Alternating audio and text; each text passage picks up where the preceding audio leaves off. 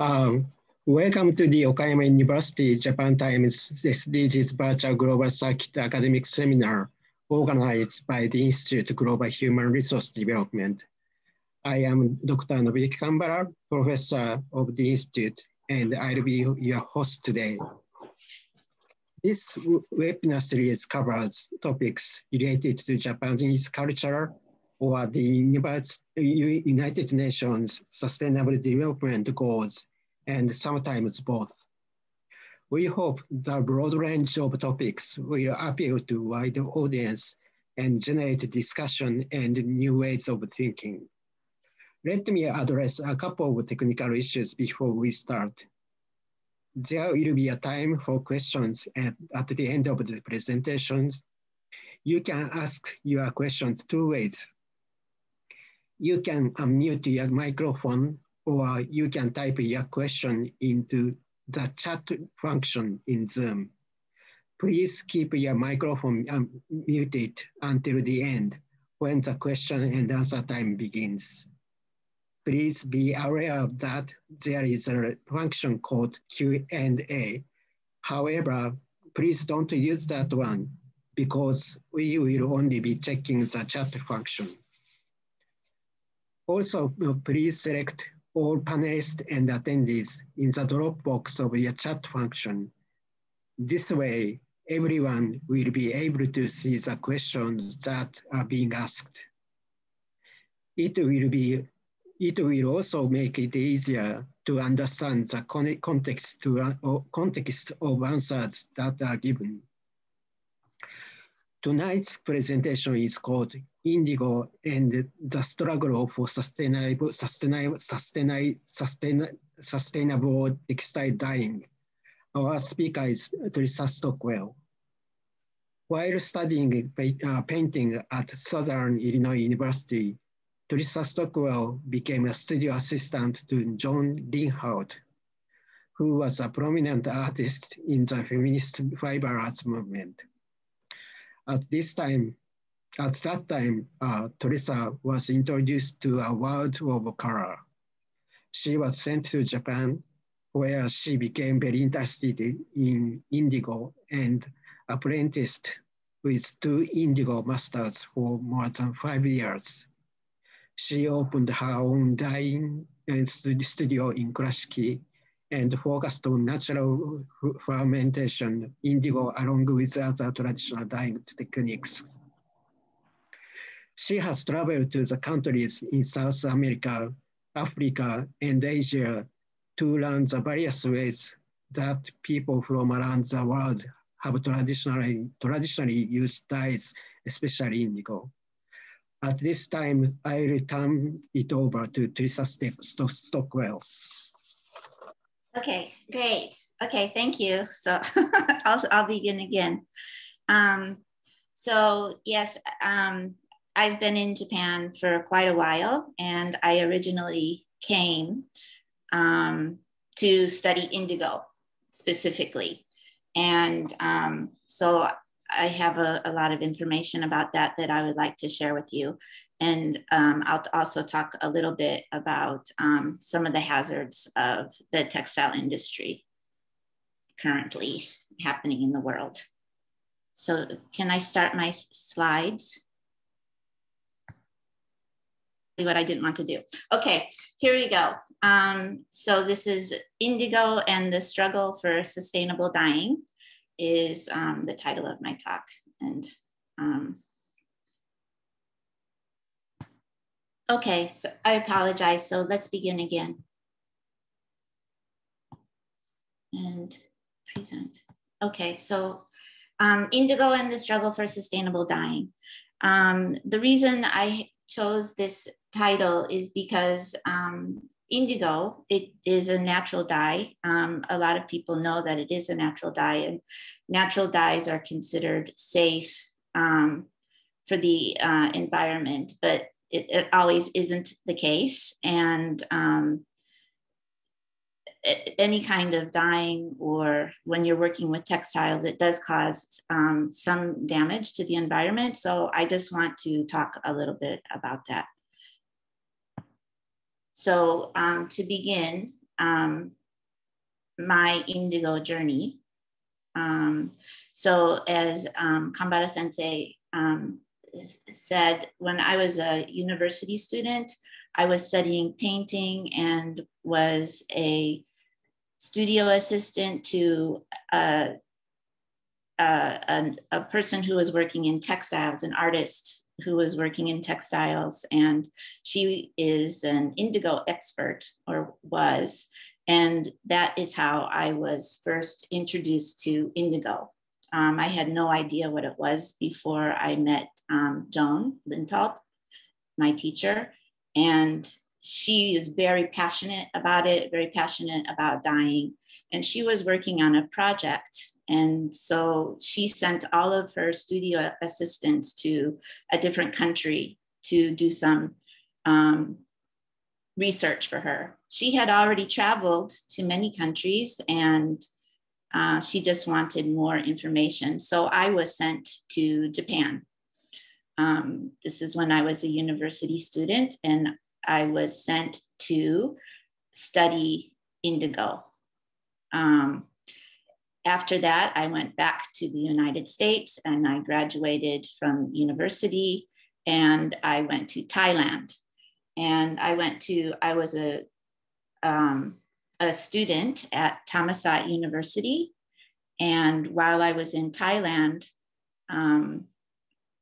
I saw the great influence of dyes, and especially indigo, in Thailand and Southeast Asia.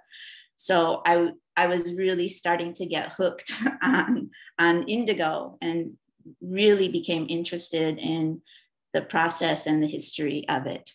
So I came back to Japan and actually became an apprentice to two different masters, indigo masters, one of them in Okayama and the other one in Saitama. So I worked with both of them for many years and learned a lot. They were both very different in their techniques and their ideas about indigo. So it was a very interesting experience. Eventually, I opened my own studio. I had lots of exhibitions and sold lots of work. I traveled to other countries, and every time I traveled, I looked into the dyeing, and almost every country has some history of indigo. So it's a very interesting thing to look into. I went back to Thailand as part of an indigo project that I will talk to you about a little bit later. In my own studio, I had my own apprentices, and currently I'm not working with indigo so much, but I do sometimes help my old mentors in their studios. And this is an old photograph of me doing indigo. So when I was working a lot with indigo, I did a lot of different projects, lots of different kinds of work. So I made clothing, and also tapestries like this or this. I made large art installations, for example, and also I worked on set design. And so anyway, blue is a really wonderful color, and it can be used in lots of different ways. So what I would like to do now is that when I was dyeing with indigo, and especially making clothing, which involves buying fabric, finding a source to buy fabric, and then of course dyeing the fabric, a lot of worries, I guess, entered my mind about where everything comes from. And there are many statistics about how dangerous the textile industry is for the climate, and the fashion industry in particular doesn't have a very good reputation. So just to talk a little bit about the health and safety dangers in the fashion industry. Cotton dust is highly flammable and can damage the lungs. There have been many stories in the newspaper about people being trapped in cotton making facilities and not being able to get out and being caught in fires. The dyeing and treating chemicals are bad for the environment and also for personal health. You can breathe in the chemicals in their dust form, and also when they're dispersed in liquid, they can get into your skin. And many of the chemicals that are used in the textile industry are very dangerous for people and animals. And they mostly go out into the water, or even if they're buried, they leach into the soil and eventually get into our water system. The industrial equipment can cause physical injury if not correctly used or maintained.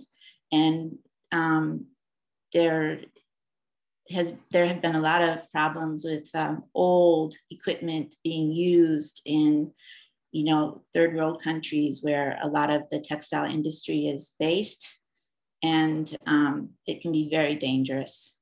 There's very little oversight for these factories, and old equipment is used and safety precautions are not taken. And there's a lot of health damage, there's a lot of problems for the people who work at these places. Their lax building codes are common. So the company doesn't look at how the buildings are built, and they've been collapsing, especially in Bangladesh. There have been a couple of huge incidences, and also child labor laws are not enforced. So these are some really big problems that the United Nations is addressing, actually, with the fashion industry. There are a lot of environmental hazards from the textile industry. So the dyeing, production, and treatment of fabric causes just incredible pollution. So the biggest problem is with water pollution. And the textile industry causes 20% of all freshwater pollution. That's a lot. It releases dangerous chemicals and heavy metals into the water. Air pollution. The textile industry accounts for 10% of all global carbon emissions, and it's the second largest industrial polluter. That's out of all industries, if you can imagine that. The textile industry is the second largest industrial polluter. And also with the solid waste pollution, which has gotten really, really bad due to the rise of fast fashion. So this is a statistic for a few years ago. 90 million items of clothing end up in landfills every year. And fiber, the lint and scraps, also the chemical sludge. So when the water is strained and there's some chemical, it gets into it's usually a solid waste, and it goes into these, and then also the packaging materials. So packaging materials for actual clothing, but also the plastic drums that hold dyes and things like this.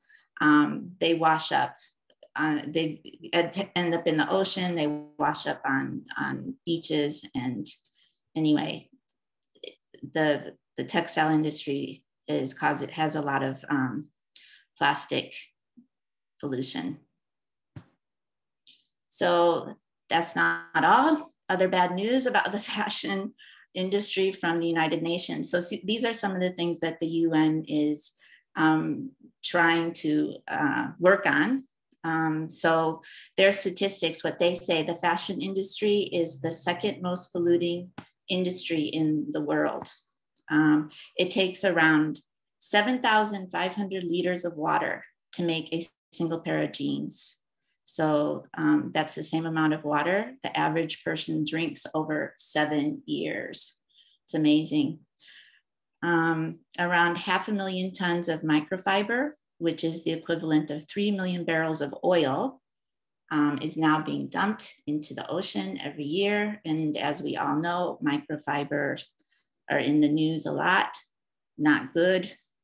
They get into the sea, into the sea creatures. We eat the sea creatures, like they get into our body, and we don't know what will happen down the line with the microfibers. And the fashion industry is responsible for more carbon emissions than all international flights and maritime shipping combined. So these are all things that really make you think about your choices for clothing. Actually in this talk, I don't have any solutions for any of those things. I just wanted to kind of raise awareness or make people think. When I was dyeing and making clothing to sell, I always thought that it was very important to promote, for selfish reasons, of course, but also to promote local artists who do make clothing, because it's a much more environmentally safe choice for clothing yourself, although it's not a perfect choice. And but it is something to think about.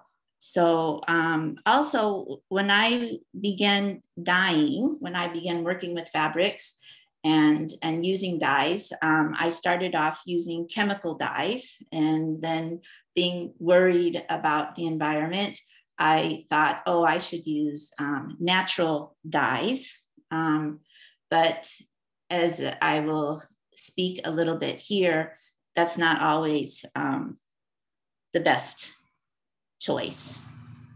And you can ask me questions about this if you're interested in this topic, about the difference between chemical and natural dyes, because there's a lot of discussion, relevant discussion to be had, I think, about those two things. So first of all, just what are dyes exactly? So a dye is a color that chemically bonds to a fiber. It's a pretty simple definition. But what does that mean exactly, and where do these colors come from? So first of all, I'm going to explain what a fiber is. So fibers, there are many kinds of fibers, but the types of fibers used in textiles are vegetable, animal, semi-synthetic, and synthetic fibers. So vegetable fibers are cotton, hemp, jute, flax, sisal, banana, piña is pineapple fiber. These banana and pineapple vegetable fibers are more common now. I think they used to be used a lot in some countries, and now they're being used more in the fashion industry because they are a little bit more sustainable than cotton, which is the worst fiber in the world for clothing, but it's also the most common fiber that we use for our clothing. But it uses the most water. It's a huge polluter. It causes a lot of problems. So these are vegetable fibers. Some examples of animal fibers are silkworm silk. We specify silkworm silk because there's also, as you can see here, sea silk and spider silk. But silkworm silk, wool, which is different from wool, is from, you know, a sheep. And then we have cashmere and mohair and angora, which are considered hairs. So you can use other kind of hair in fabric making as well. Dog hair, cat hair, human hair. They're not commonly used, but they can be. And so sea silk is a very rare but very interesting fiber that comes from a shell. And spider silk is recently being used experimentally with some fabrics. And also NASA is looking into spider silk. It's supposedly the strongest, the thinnest, strongest material there is. So those are some animal fibers. Semi-synthetic fibers, which usually come from wood, are rayon and bamboo fiber. So these are bamboo fiber, is of course bamboo, as you know, it's a natural product, but in order to turn it into a fiber that we can weave to use for clothing, it has to go through a synthetic process where it's broken down and extruded through to make fine fibers that then are woven. So that's wood. Rayon is just made from trees, wood and bamboo. Okay, synthetic fibers are made from petrochemicals. They're nylon, polyester, or Dacron and Kevlar are some of the most common, but there are more. These are not all of them. So these are fibers, and all of these fibers can be dyed. They can be colored with a process. So the types of dyes, these are the most common: reactive dyes, mordant dyes, vat dyes, and then these other ones. So fiber reactive dyes is what they're called. Almost all of our clothing that we wear has been dyed with fiber reactive dyes. And people who dye at home, like you can go to the home center and buy Dylon dyes. Those are fiber reactive dyes. The other most common brand is called Procion dyes. Mordant dyes are usually the natural dyes that come from plants. So almost any plant will yield a color. So if you can imagine, you know, if you put spinach in a pot of boiling water, the water will turn green. And actually you can dye fabric with that. So almost any plant that you see out in the world will give you a color, and it can be used as a dye, but it needs a mordant in order for it to stay, to fix itself onto the fabric. And I will talk more about mordants in a little bit. Vat dyes. Vat dyes involve reduction in an alkaline solution and then oxidization. So this sounds very difficult. If you like chemistry, maybe you already know what this means, but a reduction atmosphere is an atmosphere with no oxygen. Alkaline solutions are the opposite of acid solutions. So an alkaline solution is something like soda ash or something like that. And oxidization is when the oxygen is touching something. Okay, so I will explain more about this, but that is a vat dye. And the only natural vat dye that we have is indigo. Chemical dyes can also use vat dyes. And there aren't a lot, there are some, but indigo is considered the original vat dye. And it's kind of amazing that ancient people figured this out. Other dyes: basic, direct, acid, dispersed, sulfur. among many other types of dyes. But these are all dyes that I personally have used. So these are things that any person can do if they know how: reactive dyes, mordant dyes, the indigo, basic, direct, acid, and disperse. They all have different properties and they can dye different kinds of material. So I want to talk a little bit about pigments because one definition of dye is that it is water soluble. This means that it dissolves in water and then chemically attaches itself to a fiber. So for the spinach example, if I put the spinach into the boiling water, the water turns green. That green color is actually dissolved in the water. So when if I put fabric in there, the green colored water will mix around with the fabric. And then in order for the color to attach itself to that fabric, we need to use a mordant from the word before, which I will explain again. So the reason I want to talk about pigments is because of this, the water soluble example. So pigments are coloring agents that are not soluble in water or any other liquid. They're not soluble in acid or oil or anything. Their pigments are often used in paints. They can be natural or synthetic. These are natural pigments from the earth. They're oxides from the earth. Many pigments are dug from the earth. And the most common come from iron.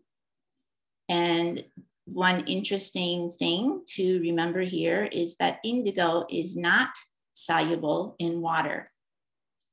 Okay, it's considered a dye, but the actual blue aspect of indigo is not soluble in water. So it's partly a pigment. It's a very unique dye for many reasons.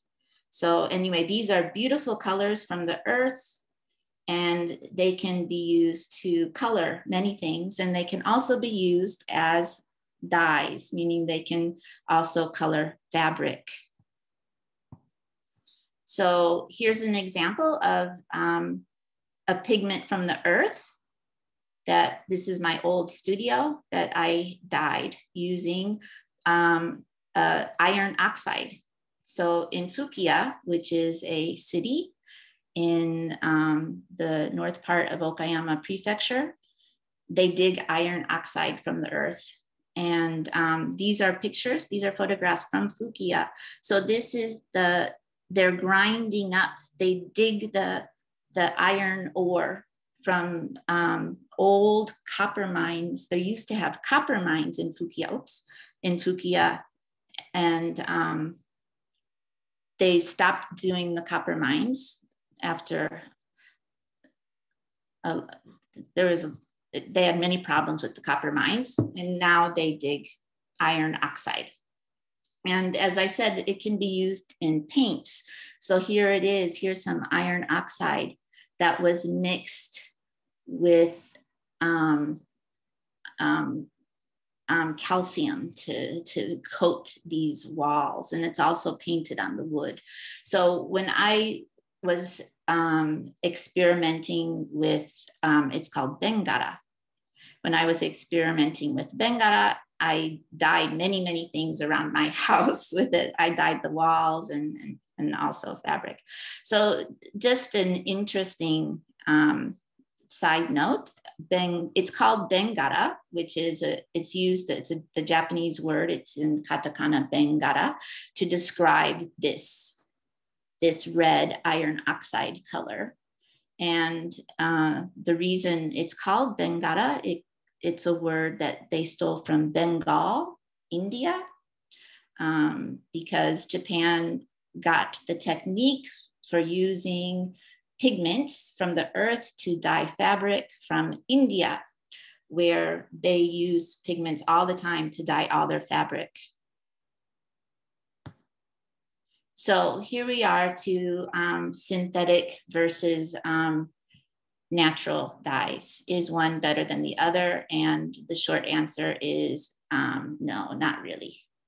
I mean, natural is probably a little bit better, but I'm going to explain why it's not, as you may think.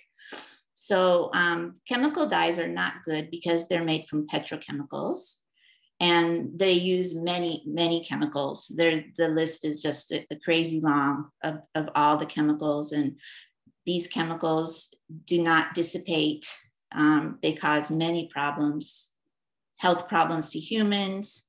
They can cause diseases and birth defects in animals, and just all kinds of things. And usually big dye factories, big textile factories, they dye the fabric and they rinse it, and all of the chemicals are just going out into the rivers and then into the ocean. So the chemicals are not good naturally. So natural dyes use mordants. And so mordants, what are mordants? Mordants are used to adhere the color to the fiber. So it's needed to make the color not just disappear the first time. So if you dye your fabric and it's a beautiful color, if you don't use a mordant, the second or the third time you wash that fabric, there won't be any more color in it. So mordants are heavy metals, iron, copper, tin, and aluminum. And right, we all know that heavy metals are not good for the environment. And it's the same thing as these chemicals. They go out into the water system, and when they get into our body, they're not good. Also, breathing the film, breathing when you're boiling the water and you put the iron or copper powder, usually there's two ways that it can get into your system. The powder, you can breathe in the powder, or you can breathe in the fumes from the boiling water. So even home dyers will often say that they dye in their kitchen, but it's actually not very safe. And you need to be very careful. These iron and copper, tin, and aluminum mordants are just sold in places that sell natural dyes, and people need to know that you need to be careful when you are using these. So the other thing about synthetic or natural dyes is that all dyes use a lot of water, and that can be a problem for some places. Okay, so I want to talk about blue. The history of blue is a little bit interesting. When we think of nature, there's actually a lot of blue everywhere. The sky is blue, water is blue. The vast majority of people in the world say that their favorite color is blue. And it's a very interesting color because it's considered a cool color, but it's also very calming, and blue is very soothing color, I think, for most people, very comfortable color. And it has a long history of use in the world as well, because even though we see it everywhere in nature, it is actually not an easy color to produce. So humans cannot just simply make blue in an easy way. So the very, very first blue that was used came from this rock. So this is a pigment. This is a pigment. It comes from the earth. It's called lapis lazuli or lazuli. And it was first used in 7,570 BCE. So it was used a long time ago. It wasn't, they don't see blue used in cave paintings. So they know that it took a while. It took a while for humans to figure out blue or how to use it. So the Egyptians used blue, and lots of the ancient people. So anyway, 7,570 BCE is when lapis lazuli was first used. Another way for us to get blue is with indigo plants. And here are two kinds. This is the most common indigo plant that there is. It's called Indigofera tinctoria. So you can see the word indigo right there. Okay, this is the most common indigo plant. The tinctoria, the tint comes because it is a plant that makes a color. It tints things. So this is a photograph that I took from a big Indigofera tinctoria farm in Thailand. So it's the most common indigo plant in the world, but there are a few other plants that give a blue color. The most common one in England is called woad. There's one in South America that's very similar to this one.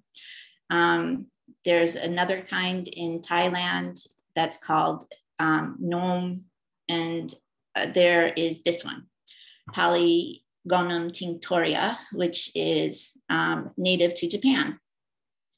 And it can also be found in China and Korea.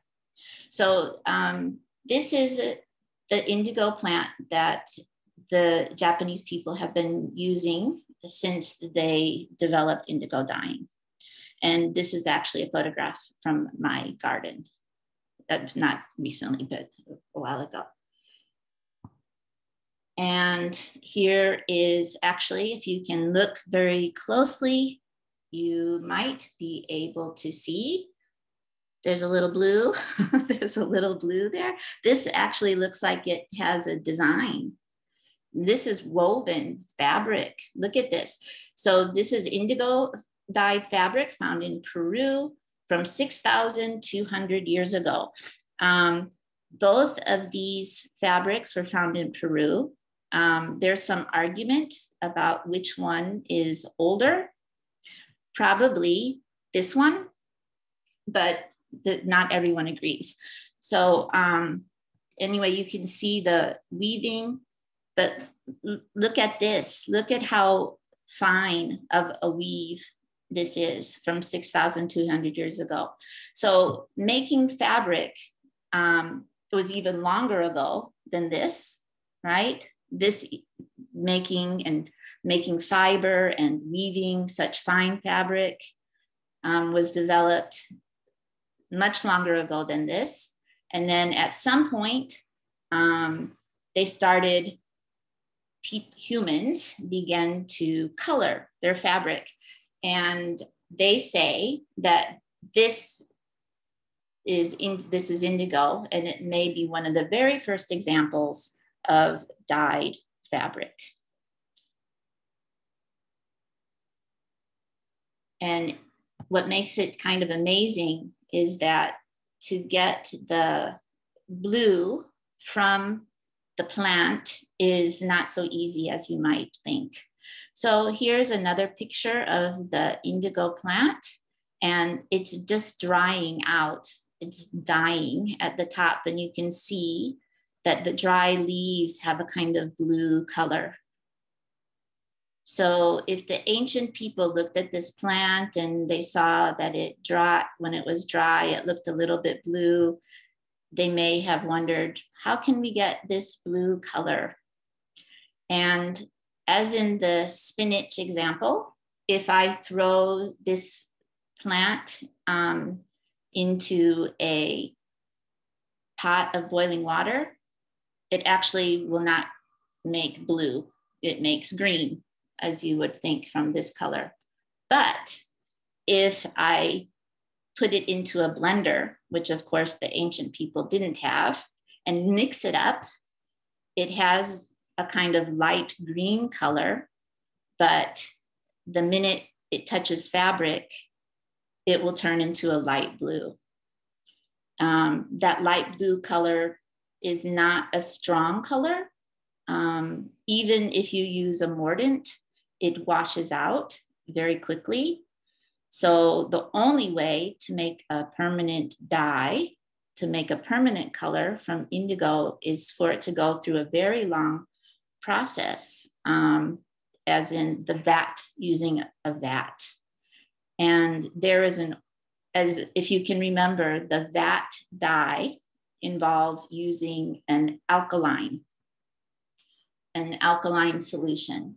So there is a very old story that comes from South America that says that the way they discovered how to use indigo to get blue dye is that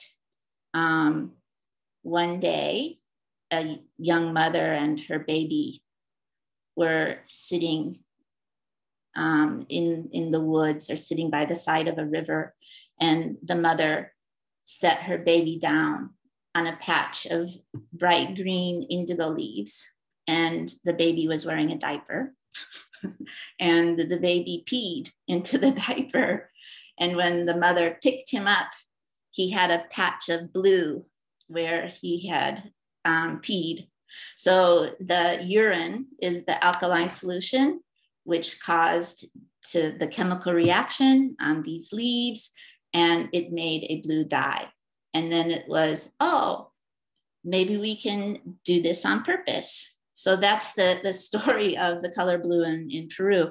But you know, there actually, it's a kind of folk tale, but there are many similar stories to this about the accidental discovery of indigo, of how to get the blue from this plant. This photograph here are various chunks of indigo. So again, if we can remember a little bit of what I said earlier, is that the indigo, the blue part of the indigo, we call that a pigment actually. The blue pigment of indigo is not soluble in water. So other plant dyes, the color dissolves in water. The pigment from indigo does not. And this is actually solid pigment from an indigo plant. And these are from around the world. These ones I think are from Japan. So many years ago, they would make these little balls called aidama. So in Japanese, ai means indigo, and these balls, aidama, they're called. These are from like Turkey and India, and anyway, all over the world. Solid forms of indigo, the indigo pigment in solid form. How do we get that the pigment? There are actually two main ways. So to get those hard chunks of the pure pigment from the indigo plant, it has to go through a process of mixing it with water, and then letting the non-soluble pigment settle to the bottom, draining off the water, and then taking those chunks, taking that sludge, drying it, and then making those hard pieces of indigo. And they do it that way in India now still, and in Africa and South America and almost every place, because you get a very pure, very strong color, right? So they don't do that in Japan. This is how they do it in Japan. So these are the indigo leaves, and they're first dried and then fermented. So after you harvest the leaves, remember from the picture before, we get the blue color in the leaves there. So what you have to do is remove the leaves from the stem. The stem is red. And then you just make a big pile of the leaves. So I cannot even tell you how many millions of plant leaves this is, but this is the people who do indigo, who make, this is called tsukumo in Japanese. It's the fermented indigo leaves. It looks like dirt because basically that's what you're doing, is you're making a soil actually from these leaves. So every place, there's only a few places that still do this. Most of them are in Tokushima. This one is in Hyogo. There's a young couple who are growing and making tsukumo. So in Japan, because the indigo dye is a kind of artisan activity, and there are different steps, there are different specialists for each step of the process. So the tsukumo makers are their own group. So usually tsukumo makers, they don't really do a lot of dyeing. They might, to experiment with their own tsukumo production, but they're not really the dyeing experts. So anyway, this is a big pile of leaves, and what they do is they cover it with these mats, which are old style tatami mats, and it starts to ferment. And it gets very, very hot inside of there. If you stick your hand in there, you can't keep it in there for very long. What they do then is they stir it, they sprinkle it with water, and they cover it, and they just let the natural bacteria in the leaves start to ferment this. And this is some of the traditional tools that were used. This is Hirai-san, the person in Hyogo. It's not a very good picture, but I thought I would show him with his tsukumo. And he's using the traditional tools that they have used for hundreds of years to make that specific shape. And the people who weave these mats for the indigo are also another branch of artisan, and the people who make these tools are another group. So anyway, they just look really cool. And I think that I want to take a break here because that's a lot of information. And I'm going to talk about some of the things that a project that I did with indigo. So can we take a break? And if anybody has any questions so far about that? Kanbara sensei, are you there? Yes, we already got a question from audience. Can you check the chat box? Teresa?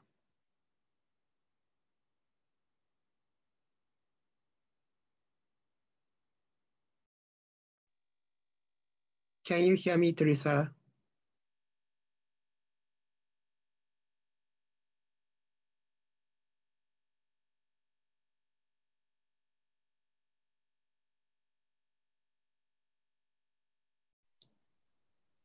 It's time, so let's resume.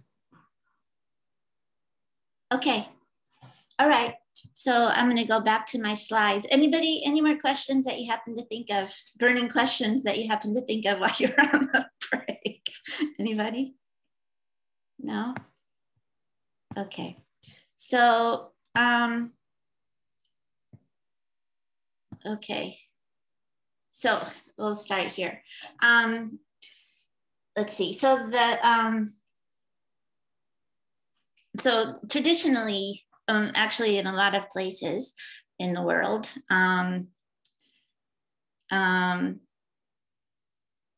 people would have, these kind of stories are most prominent in England and in Japan. But so if you recall the story of the little Peruvian baby peeing in his diapers and dyeing them, they used to use urine actually as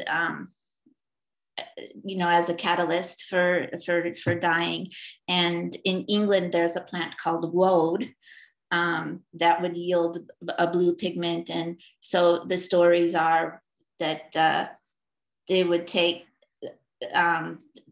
actually there's other folk stories around the world about the best pee to use is that from a young baby, their first morning pee. So anyway, whoever it was would be peeing in a pot and on the indigo, and they would keep it in the back of the stove to keep it warm, to a cause of fermentation, and then people would just die in their homes with the indigo. So it would be a thing that is forever going. It's kind of like a sourdough starter or something like that, something that people would have for dyeing. And in Japan, there are similar stories that lots of people would just, because there are some belief that the indigo will make the fabric stronger, or when a fabric would get old, or they would dye it in indigo to kind of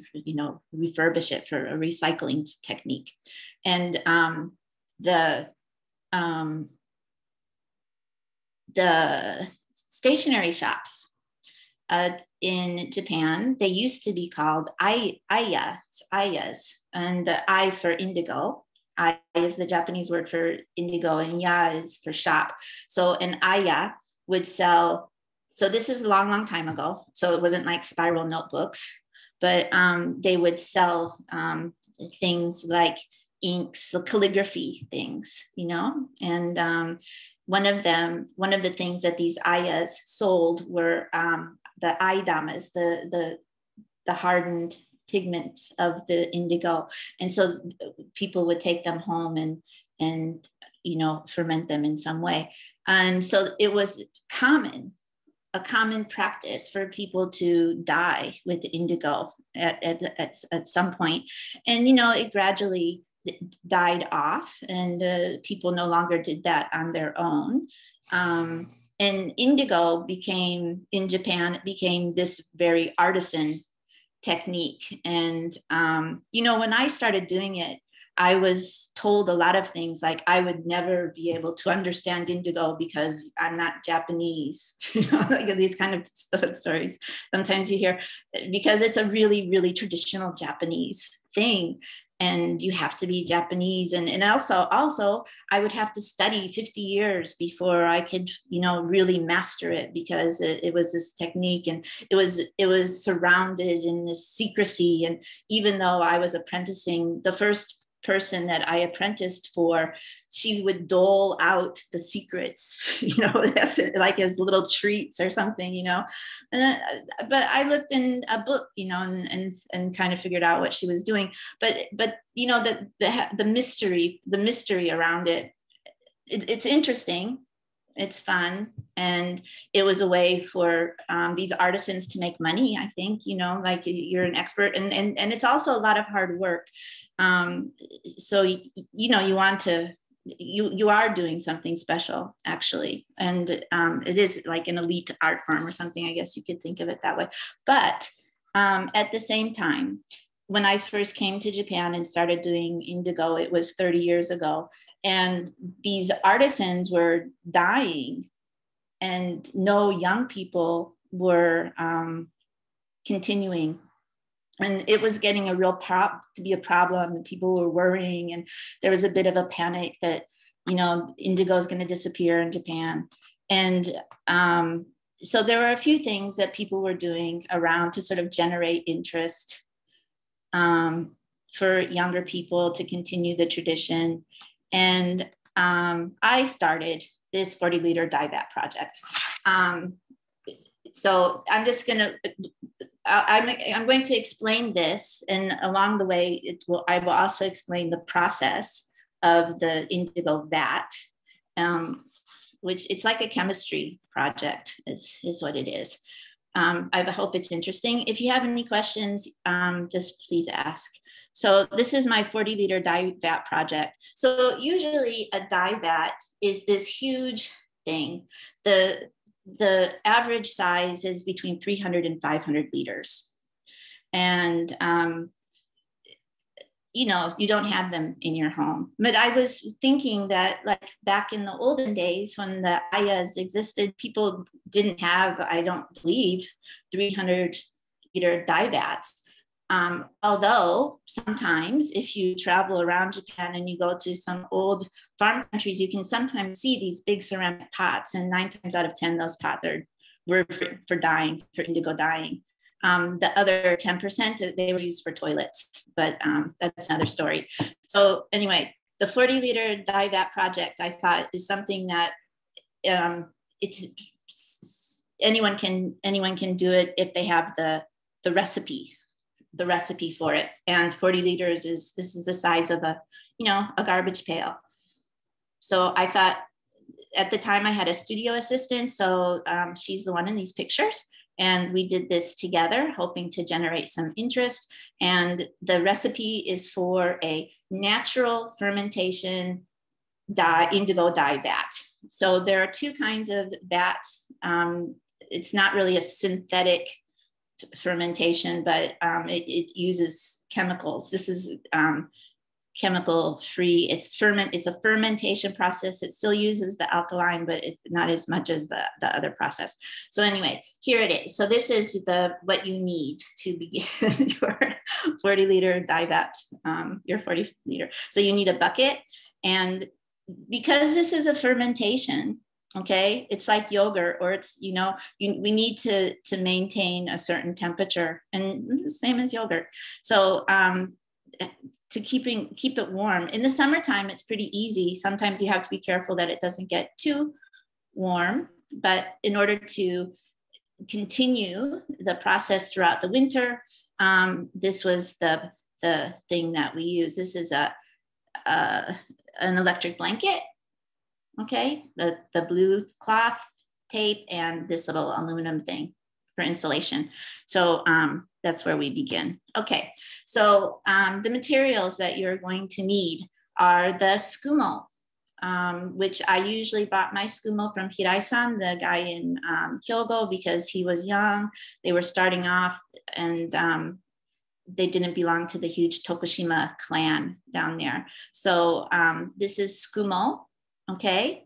This is rice bran or fusuma. This is calcium, okay? And it's a natural calcium. It came from shells. And this is ash. And I got my ash from a guy who used a wood burning stove to make tofu. And he would send me his ash. And so those are the materials that you need. And the first thing you need is an alkaline solution. So in the 100% not natural indigo dye vat, they don't use the ash. They use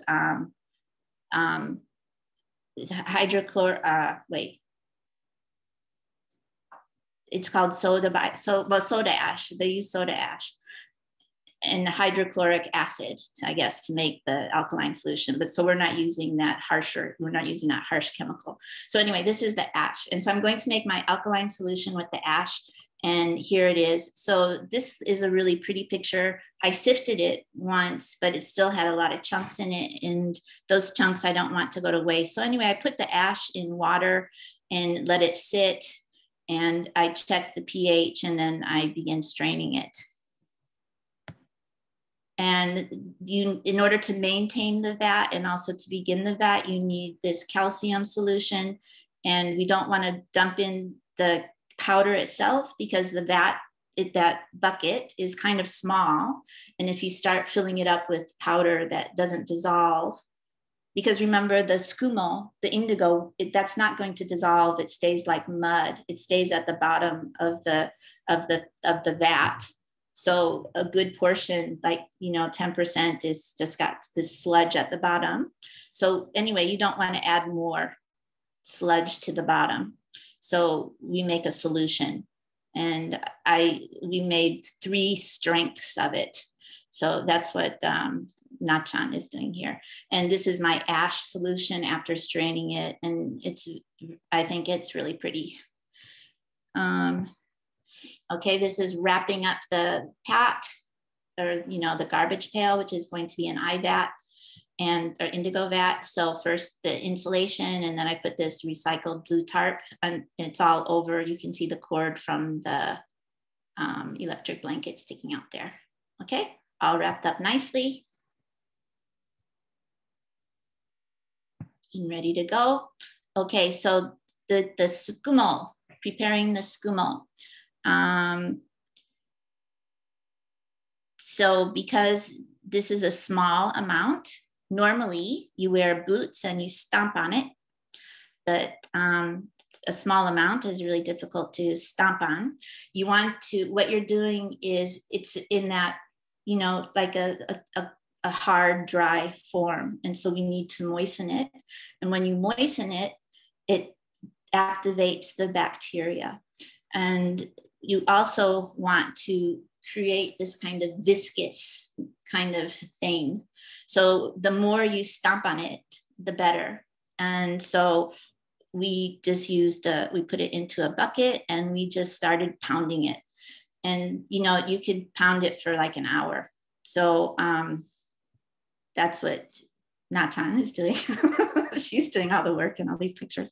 So just pounding pounding that tsukumo. So you don't make it too liquid. You're turning it into a paste, and we're adding that ash solution. We're adding the alkali, okay? Because we're trying to make a good atmosphere for the bacteria, because we want to cause a fermentation. Okay, this is a really nice paste situation we got going here with the tsukumo. And, it smells like mud. It doesn't smell good. It smells a little bit like fertilizer, but look at how creamy and nice that is. So we're at this situation after, a long time pounding, and then we're going to warm up that alkali even a little bit higher, up to about 40 degrees, and dump it in here. And this goes through a process. There are 3 stages of it. And you start by filling it up a third of the way, and you let it sort of activate, and then you fill it up halfway, and then you fill it up the full, up to about this line here is where we did it. So this is the first edition of the alkali solution. So you can just see it's just this brown, muddy color. You want to keep the temperature at 40 degrees. So that's what the blanket is for, if it goes down. So, check it every day. Check the temperature every morning. When I woke up, I would check the temperature, and then I would also check the pH.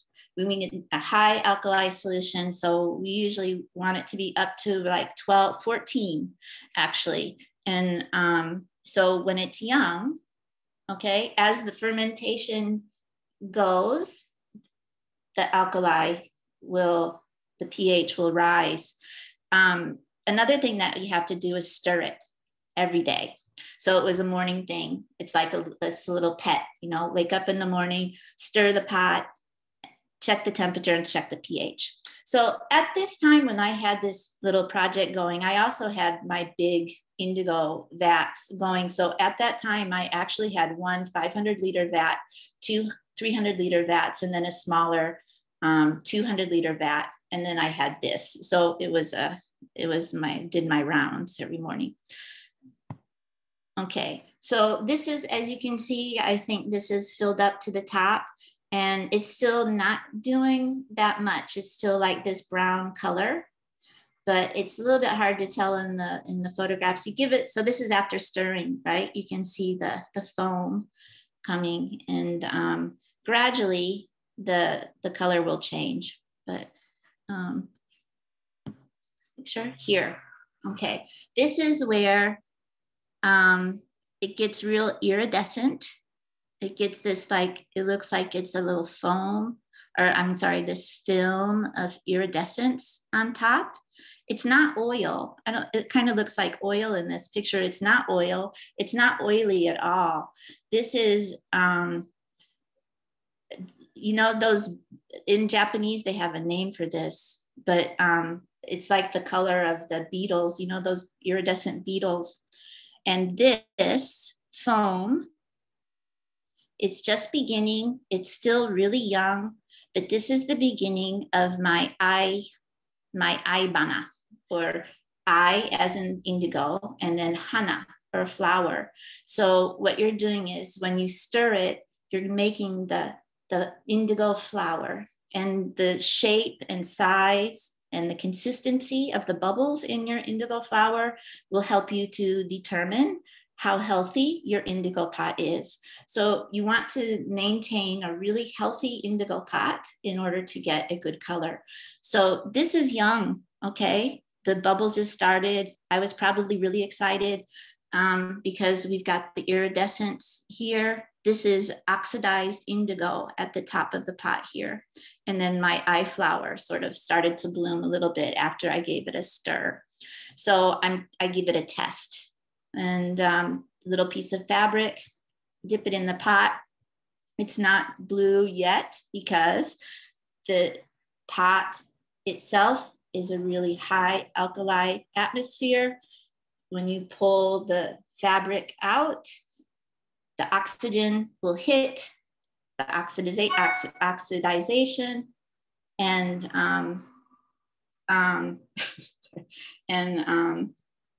it will start to turn blue. It will start to change the color.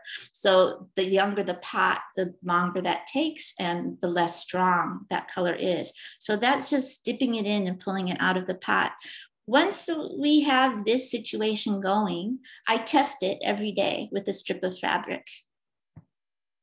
And to speed up the oxidization, again, it's really slow when the pot is young. So you can speed it up by running water over it. You can blow on it, make it go faster. But anyway, running water on it also helps get rid of that mud, you know, that kind of that muddy color. So there it is. This is the same fabric, okay? Turned blue. So this is one dip into my very young pot, and we have a very pretty light blue. Okay, so we just want to maintain that. Again, it's young. It's like a little bit too brown on there. See, my aibana is quite small. So, and then, but anyway, checking the temperature and the acidity or the alkaline, the pH balance every day. And these are my notes. So this is the first day that we dyed with it. And then maybe it wasn't doing so well. And so I didn't actually do a test, and I started doing a test, and look, here it is. This is one dip, and the color is much darker. So from this, it usually takes about, from the beginning to actually being able to dye with it, depending on various factors and also the size, it takes about 7 to 10 days. For this little kind of pot will take about 7 to 10 days. The bigger pots, you're looking at 10 to 14 days before you can dye with it, if all goes well. So I can use my indigo vat now. One of the problems that we discovered with this, which I should have known, was that most indigo vats, traditionally they're round because you have to stir them, you know, you have to stir them. And so it's much easier to stir something round than rectangular. So it was really hard actually to make a beautiful aibana. But anyway, we accomplished it, as you can see there. Look at that, it's gorgeous.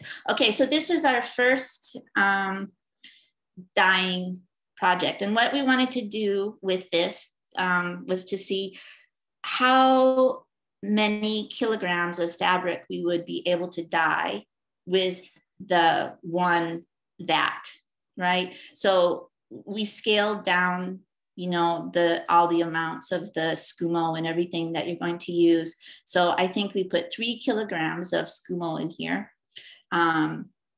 And So how much fabric can you dye with 3 kilograms of skumo? The thinking is that the bigger the pot, the more pigment you'll actually get out of it. But my experiments showed that that's not necessarily true. So anyway, here's the white fabric, and we wet it. It's wet before we put it into the vat, because wet fabrics will wick color easier.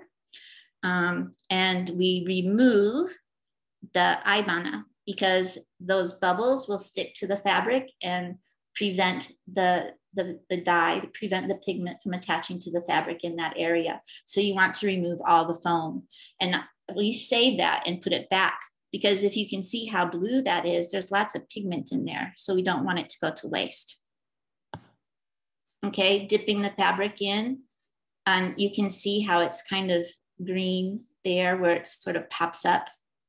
And then you wring it out.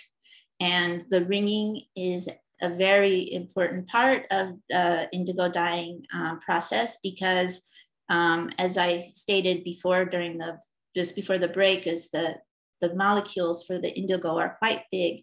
And actually the indigo does not penetrate the fiber because it's not water soluble. So it attaches itself to the outside of the fiber. So actually, you know, if you would take a cross section like of an indigo dyed piece of fabric and then, you know, flip it and look at it in a microscope, you would see that the core is not dyed. So, but in order to get as much dye into the fibers as much as you can, you really want to wring it in there. So quite physical. And then that's nachan, and that's the dye that we took out. So with the indigo, it's not fully oxidized yet, and it will be much lighter than this. Part of what's making this dark at the moment is the brown, the tannin. That the tannin is still in the leaves. So when you rinse it, the tannin will, you know, go away and it will leave you with the pigment. So this is the tannin is still in there in the fabric, and you dye it one time and it's a light color. And then what you want to do is to dye it over and over and over again to build up as many layers of those pigments as you can on the fabric to create a dark color. Okay, this is a more traditional indigo studio. This one is not mine. The indigo vats are buried, or, you know, in a house, you know, in a traditional Japanese house where you walk in and then you go up to the tatami.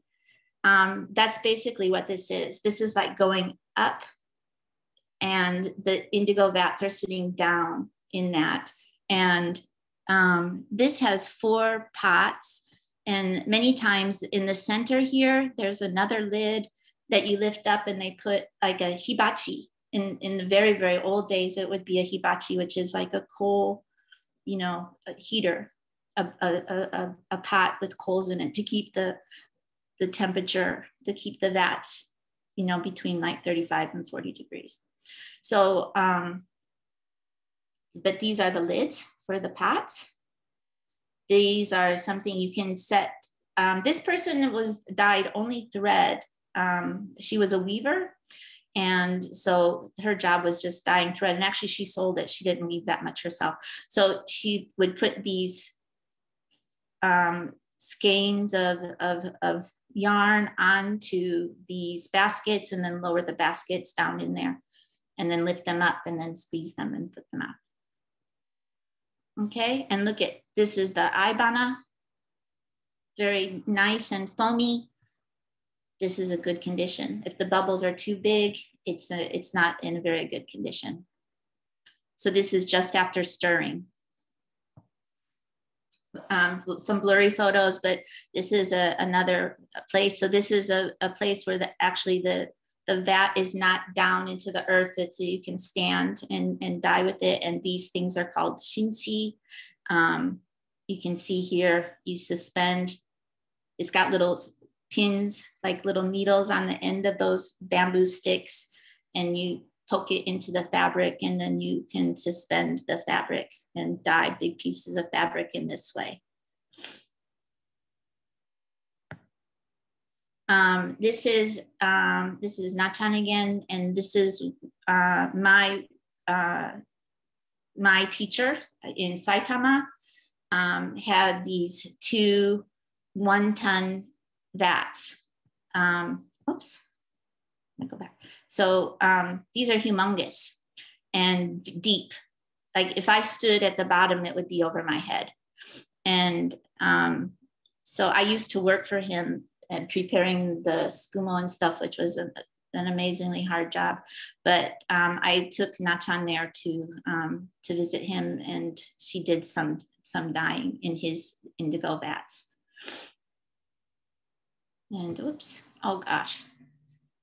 Okay, and this is an experiment that he had her do, where you can see how the liquid will wick up, but this is just the tannin.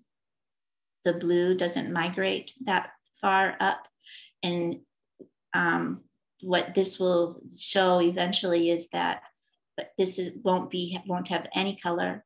And if you dip this one time, it will have a light color. And if you continue to dip it, the only parts of it more than once, you'll get gradations of blue. So she's working on the gradations of this high-tech technology here. And this is the vat with nothing in it. Just some little sediment down there at the bottom.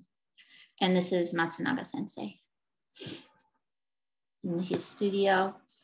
This is the big long tool that we use. So remember, you have to stir the vat every day to keep the bacteria. You want to give the bacteria enough oxygen so that it doesn't die. And so you have to stir it every day. So we use these tools for dipping. You have to dip way down to the bottom of that vat, and the sludge at the bottom. So this is a 1-ton vat. And so I think that there were 500 kilograms of tsukumo in there, if that's right. But I can't remember, sorry. Anyway, you have to scoop it up, bring the tsukumo up to the top, and then so you're kind of rotating it. So it's a little bit different than stirring, but you'd still create the arana. This is another artist studio, and the way he kept his indigo vat warm was to use like an immersion heater. This is a little bucket of water with his immersion heater down in there. And then he stuck that into the vat, and this radiated heat out into the indigo. One of the things that happens with when you use the, for example, my blanket around the edge, the indigo will go sort of it kind of migrates towards the heat. So you can sort of notice that sometimes. And this is just his studio. Okay, so is everybody okay? No questions? So just my last few photos here are just a few that I took when I was in Thailand. I went back to Thailand as part of a project. It was called Phai Gam Mai. It was organized by a woman at a university in Chiang Mai. And she was working with silkworms. And it was a big project. And what they were trying to do was to get the people in the hill tribes to stop using chemical dyes and go back to traditional forms of dyeing. And indigo is an indigenous plant in Thailand. They have the Indigofera tinctorum plant in Thailand, along with another one. And they stopped using it, but it grows wild there. So it's everywhere. And they wanted the hill tribes to start using it again. And they were experimenting with the best ways to do their indigo, because a lot of people had forgotten how to do it and stuff. So they have a traditional way, and then the Japanese way, which is a little bit different. And so we went up there and we experimented, and I was part of this really wonderful project. And I just have a few pictures here to show. So, you know, we're doing basically the same thing. So these are the leaves, and big piles of the indigo leaves, and they're gonna ferment them. So at this particular place, they use this chemical for the alkali solution. They were telling me that it came from a cave, and maybe it did. It was very, very harsh. But anyway, it's an alkali solution, and probably some form of calcium or something like that. Anyway, and they would put it in the vat, and they use this thing to just stir it like crazy. And this was a different place that used a little bit more traditional and old, like a more traditional and more natural way to get the indigo going. And I just think this picture is great because they put the leaves into an alkali solution. They weighed it down with a rock. And as you can see, it's just like fermenting. The leaves are just fermenting on their own. It's making this blue foam. And they'll take out this rock and, you know, squeeze it out and then start using it. So this is the green before it's oxidized. It's green. And I think that's it. Oh, I have a couple of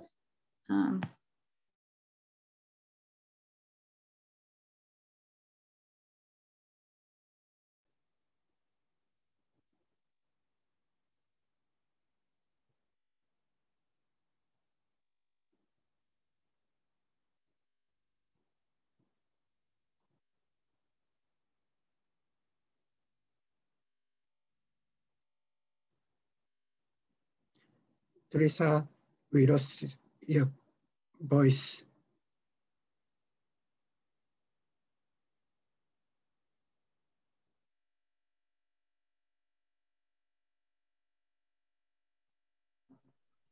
Oh my gosh, what happened? So I just finished my talk and I'm not even on Zoom. So how long have I not been talking to you? Just a few minutes, so it doesn't. How far did I get? You finished your talk, so.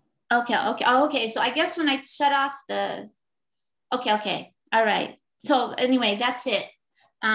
Sorry about all that. So any comments, questions?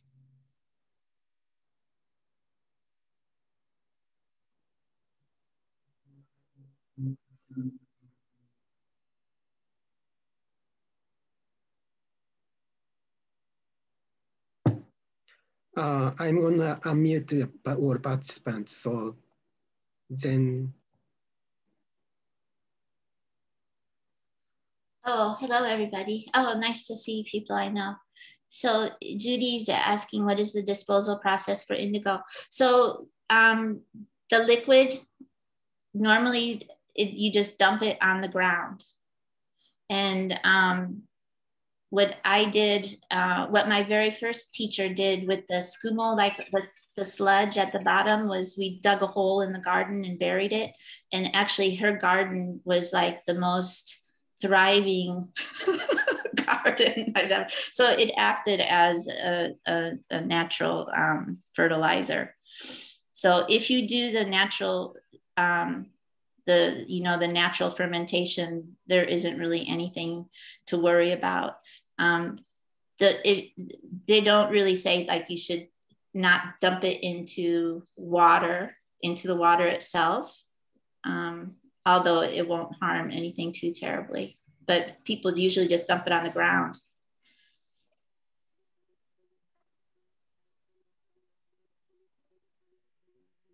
If you have any question,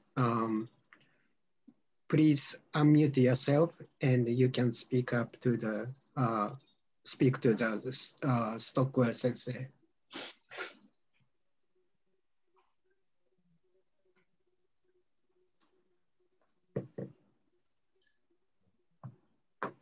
So in in Kojima, oh, thank you, Susan. Oh, thank you, Shauna. So in Kojima, it's a big, traditionally it's been a place where they've made fabrics and they still do that. And it's gotten famous for jeans. And most of the places in Kojima they use synthetic indigo. I didn't talk about that too much. It's a synthesized form of indigo. The process is still the same. You still use a vat. You're not fermenting anything, but you're still creating an alkali atmosphere, and you still go through the oxidization process. So it's still a vat. Otherwise, you can't get the color, even with the synthetic indigo. But most of the places in Kojima use synthetic indigo, but there's a handful of places out there that are using natural indigo, the natural indigo with the natural fermentation process. So if you've got a lot of money to spend on jeans, please support them. They're expensive, but.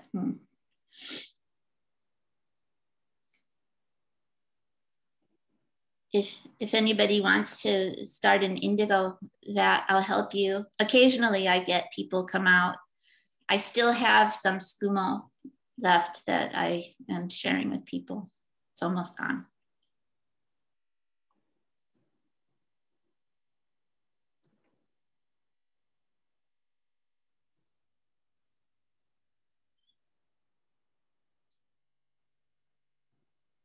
It seems to me there is no question. So shall we wrap up? Yeah. Okay. Thank you so much for hanging in and listening to everything.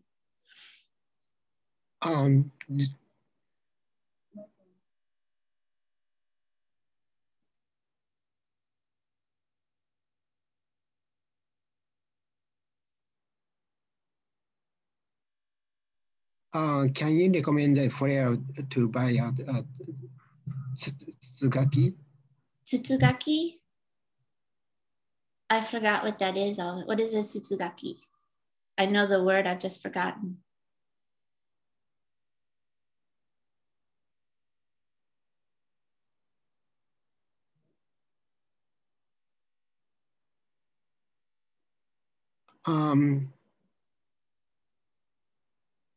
Tsutsugaki. Are you talking about when the funnel to draw with the indigo paste on the fabric before you dye? Is that what that is?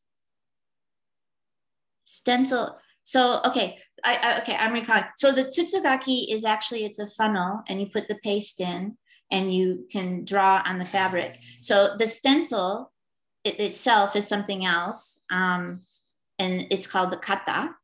So, any of those things, the best place to get them is Tanaka Now in Kyoto. It's a little bit expensive, but it's like almost the only place that you can get it unless you actually know the people who are making those things, and they hardly are anymore. But the Tsutsugaki, that funnel, you can make it. You can make a funnel. And also sometimes people now just use like the ketchup bottle. So if you're talking about, does that help? I'm not sure if that's what you're talking. So but if you want that traditional, like that paper and the stencil paper, which is really cool, right? It's paper and then it's smoked with mulberry, and you should get it from Tanaka Now. The traditional tools, yeah.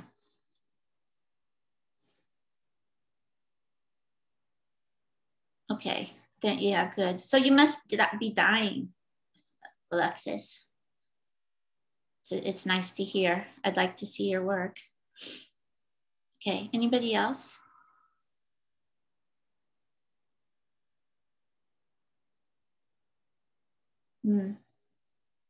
It's a good place to be to collect stuff, actually, Okayama or Kyoto.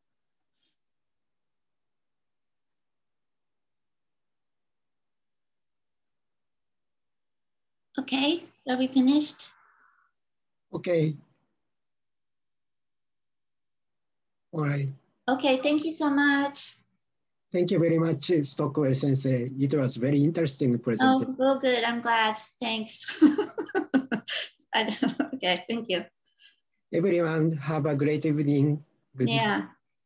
Take care. Goodbye. Bye-bye. Take care. Bye. Bye-bye.